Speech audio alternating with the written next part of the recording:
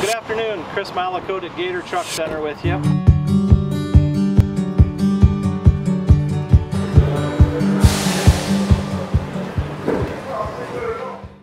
Today we wanted to talk a little bit about for our stock unsold dump trucks that we're putting together. It's a safety feature.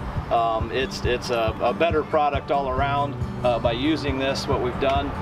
So this year we actually went with a trunnion mounted cylinder with the small doghouse.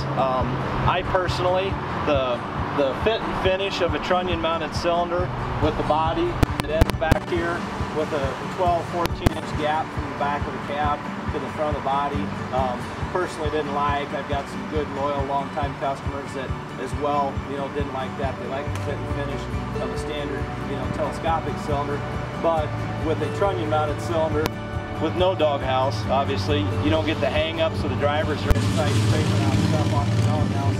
As well, the stability when your cylinder, is clear up in the air, your box is up, whether you're spread and going into the lay-down machine, whatever the case may be, it really secures that body and keeps it from wallering and walking around. So, as a compromise, what I've done is I've worked with a couple different body companies, and we've made a few changes. And so this year, we actually went with the trunnion mounted cylinder, which really is a safety feature for two reasons.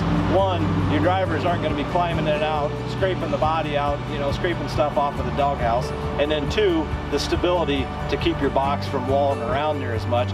And then the third thing is you get the appeal of the fit and finish by having your box sucked up, close to the back of the cab. So it's safer, it looks better, it's just kind of an all-around thing. Now, also keep in mind, if there's anything that somebody wants specifically, we can custom build it however you want.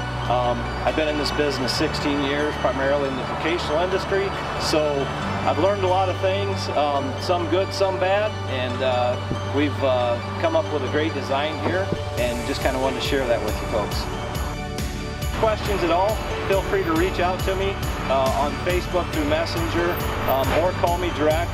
My mobile number is 515-298-0516. You can reach me anytime on that. If you got any questions, suggestions, or explain to me why I'd be crazy for doing it this way. I'm open for suggestions.